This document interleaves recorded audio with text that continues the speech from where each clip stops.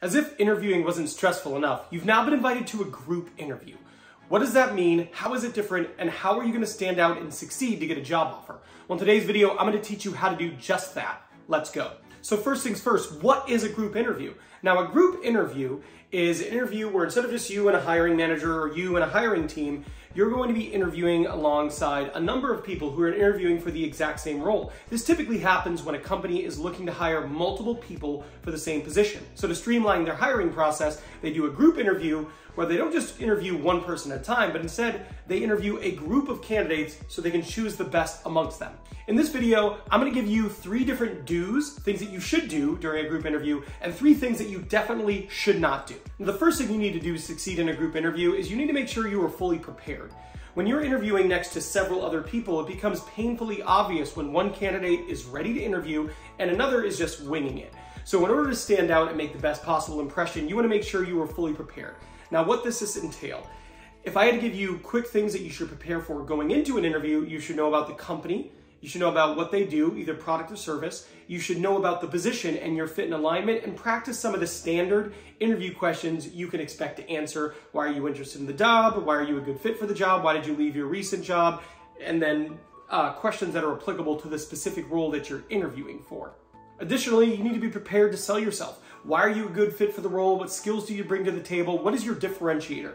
These are some things that you need to be ready for because it is going to be painfully obvious if you are not and the other people that you are interviewing alongside are. The next thing you need to do is have great questions to ask at the end of your interview. So when you reach the end of the interview, it is likely they'll say, okay, do you have any questions for me or do you have any questions for us? And it is absolutely going to happen in a group interview that some people will have questions. They'll have great questions to ask, and some people, well, they won't have great questions. And that is going to be a significant differentiator. If you have great questions and the person next to you does not, you are going to stand out as a great candidate who clearly is both interested and prepared. The last thing that you need to do is be prepared to role play. It is very common, in fact, more common in group interviews, that there is some sort of role play exercise. So if it's a customer service or a sales position, they're definitely going to do some sort of role play in which they are expecting you to help them as a customer or sell something or answer questions. So in a role playing or in a group interview, it is much more common to experience a role playing session. So be ready for that and practice it. Now, before we get to the don'ts, if you were liking and finding value in this video, please hit that like button, subscribe, and hit that notification bell. That way you never miss one of my 2 to 3 videos I release every single week that are designed to help you land your dream job.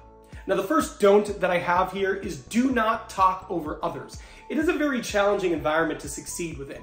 They might ask questions and several people might try to answer at the same time. But if you come off as someone who is talking over someone and aggressive, they're going to pinpoint you as someone who wouldn't be a good teammate. Often yielding to others can be a good way to make you seem like a great candidate. So if you start talking at the same time as someone else, say, oh, I'm sorry, my bad, go ahead. Doing that makes you seem polite and it makes you seem like a good teammate. Whereas if you were just to continue to talk over them, it's gonna make you seem like you might be a bad fit. The next thing that you want to make sure you don't do is you don't want to zone out while other people are talking. Now, this is really easy to do if you're doing it virtually. If you're in like a group video interview, other people are answering, you're looking down, clearly you're on your phone, or maybe you're looking to the side, or you're making facial reactions like they say something you think is a bad answer and you go, you don't want to do that because the people interviewing you, especially if there are multiple of them, they're going to pick up on that and they're going to make judgments based on how you reacted there. They're going to think that you're someone who is rude, someone who might be a bad teammate. So make sure you are paying attention the entire time. When other people are answering, make sure you're smiling, make sure you're nodding, make sure you're showing that you're invested in the entirety of the process, not just when you're answering. The last thing you want to avoid doing is disagreeing with others. So sometimes you're asked similar questions and someone will say something that you don't agree with. And then you'll get asked the same question. What you don't want to do is go, yeah, unlike this person, I think it's really important to do this.